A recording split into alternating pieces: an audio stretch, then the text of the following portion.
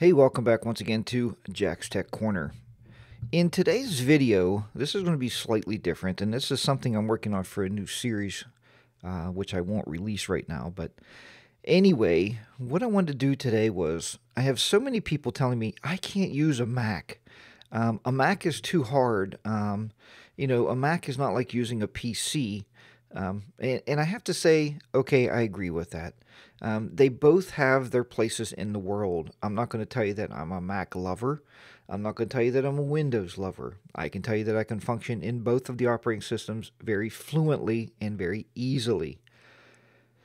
So what I wanted to do today was show you the differences, if there's any, between Microsoft Word 2016 on the Mac, here on the left of your screen, and Microsoft Word 2016 on Windows running on the right side of your screen.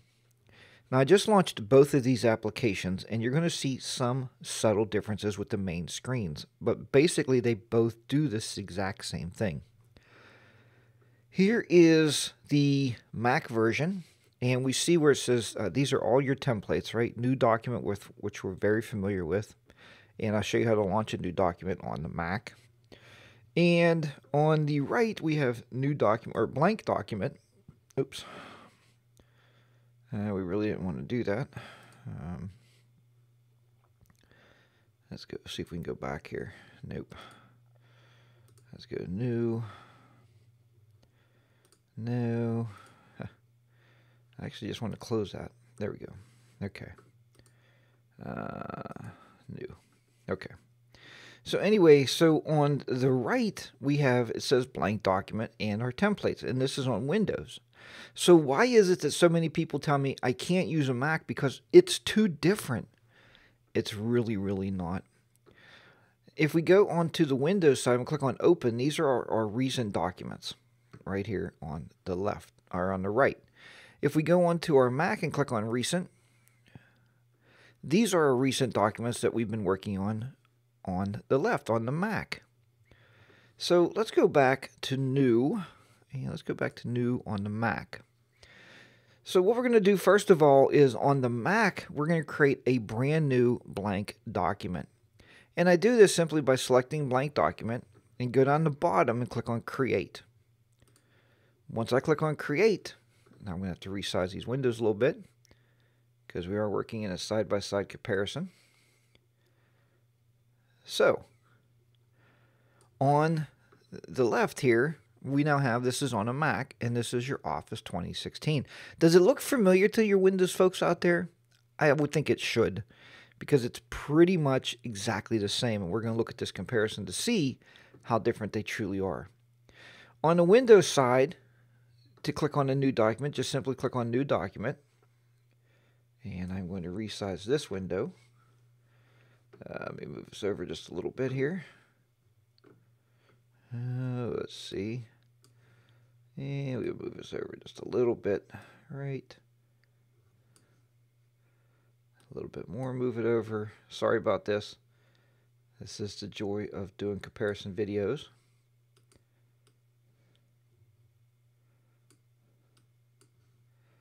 All right. So now there is the difference of the layouts. All right.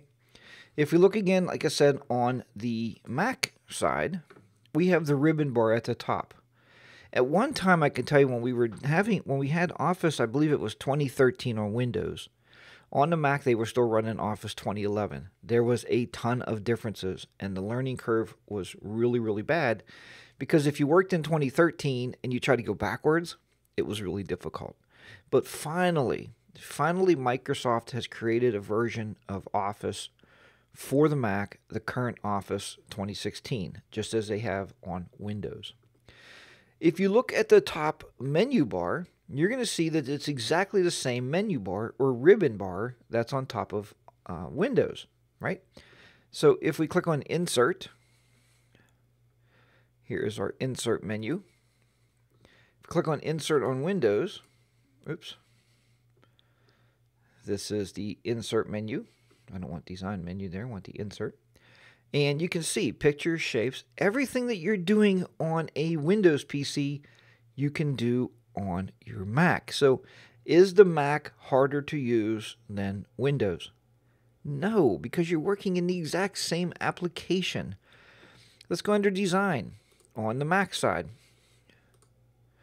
And we'll go under Design on the PC side. It's exactly the same. There's themes, there's different titles we can use, bolding, colors, fonts, effects. Everything is in here. Watermarking, page color, page borders. Let's go on Layout on the PC side, and we'll go out and Layout on the Mac side. We can see it's the same. Margins, orientation, size, columns, line numbers. So folks, if you think you can't use a Mac, let's drop that altogether. All right, you can. So if you want to buy a Mac and you've been a little hesitant saying, I'll never be able to learn how to use it, it's so hard, go ahead and purchase it today. You're going to be absolutely happy that you did. And again, I'm not saying I'm a Mac lover, and I'm not saying I'm a Windows lover. I tell you that I use both of them, and I have no problem with interchanging. I don't have to rethink the way I do things. I do the same things on the PC, the same kind of ways I do it on the Mac, or the same way I do it on the Mac. Save files, search files, everything. They're getting really to the point where it's really transparent of what operating system you're on. Click on References on the Mac side, and we'll click on References on the PC side. And we can see here where we can insert footnotes, add text, update tables, table of contents, insert a note, insert an endnote, insert a footnote we talked about. So everything in here is, really the way it's set up to run. Insert citation. A lot of schools require this, and you can do it on both. Mailings, we can do mailings on both.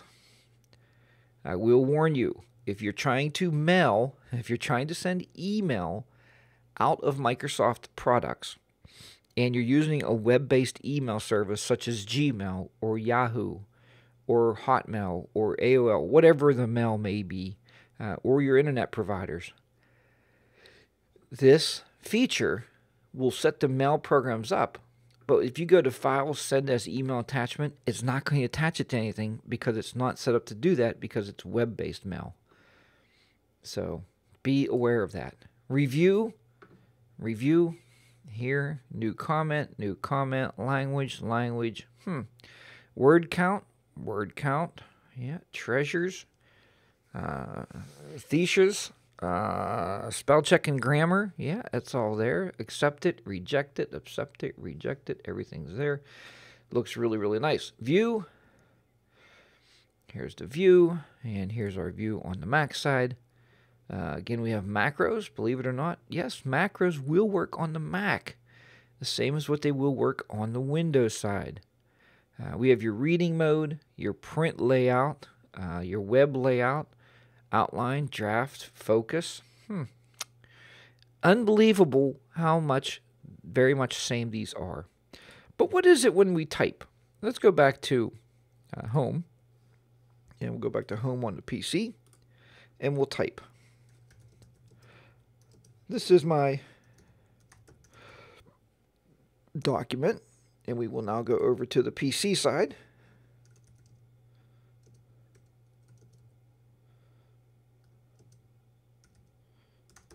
This is my document. All right, so they both type exactly the same as you would think they would.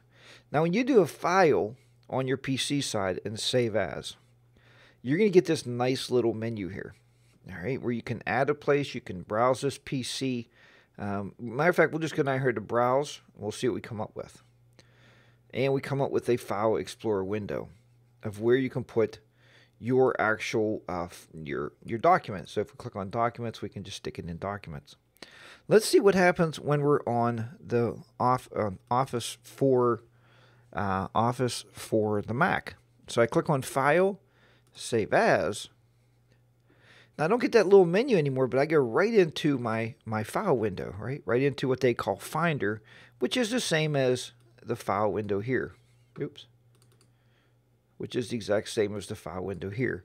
So you would go on your Mac, you'd go to Documents, you would give it a name, obviously. This is my document, and we would hit Save. Boom. See at the top it says My Document. We're in My Documents over here. Let's hit Save. Boom. And we can see at the top it says This is my document. So it's very much the same, folks. There's no reason why you shouldn't rush out. If you've been wanting a Mac and you're hesitant, and I know a lot of you are. I know I was. I think I bought my first Mac probably 10 years ago now. And I was very hesitant because when I was growing up, Macintosh was not compatible with Windows. My mother, when I first got into computers, said, well, do you want one of those great new Macs computers, one of the Apple, whatever it was at that time. I don't remember the name. Maybe it was an Apple IIe or Apple IIa. I don't remember. But I told her, I said, no, Mom, because they're not really compatible with anything. And I don't want something that I got to learn to use and then I can't use another computer because I only know how to use an Apple. But today it's so transparent. It's absolutely flawless how things work. And, through these series of videos comparing, I want to do more comparing Windows and Mac because so many people are so afraid of a Mac, and it's one of the easiest computers in the world to use. So don't be afraid of it by any means. Not that Windows 10 is not getting really good at what they do, but like I said, they both have their place. They both will work for your business. They both will work for your home financing, and everything you're going to do on a computer, they will both work very, very well. I just had this discussion with my wife this morning about why so many people say, oh, the Mac is so expensive, though. It costs so much. But, if you look at comparable, like if you look at laptops, I've been looking at new laptops, and if you buy a brand new MacBook Air, I think it's a 256 solid-state drive, gig solid-state drive, and 8 gigs of RAM, it will cost you like around $1,100. Now, if I looked at the comparable, and I was looking at this, the Surface laptop, the Microsoft Surface laptop I've been looking at, and the comparable one to that is right around $1,299 to $1,300. So what you're looking at is really, really good hardware. Don't compare these devices to something you see at Walmart or, Kmart or Best Buy, when you look around at cheap laptops, because there's a reason they're cheap, right? Just like there's a reason why a BMW is more sought after, than a Volkswagen, because the BMW or the Jaguars or whatever have, different components in it. That's why it makes them more expensive. It's not just the name. Apple's not just selling the branding. A lot of people think I got that Apple logo, I must be a rich person. That's not true at all, and basically me, to be honest with you, I financed my computers, so it's nothing that I just went out and paid cash for, that's for sure. They do have great things like 18 months, same as cash. You can buy it and just, pay on it over 18 months and get that thing paid off. So anyway, that's my smear for the Mac and for Windows, because like I said, if you're going to buy a decent laptop on Windows, you're going to spend the same amount of money. Can you buy a cheaper one that's going to do what you want it to do? Probably. And that is totally up to you. I can tell you one big lackluster of cheap laptops is horrible keyboards. They're either too springy, they bounce around, or whatever. So anyway, I'm getting off topic. Thank you for watching this episode of Jack's Tech Corner. And I hope that you've enjoyed the little comparison between Office 2016 on the Mac and Office 2016 on Windows. And I am running that on Windows 10. Thanks for watching. Please join me next time, and don't forget to hit that subscribe button.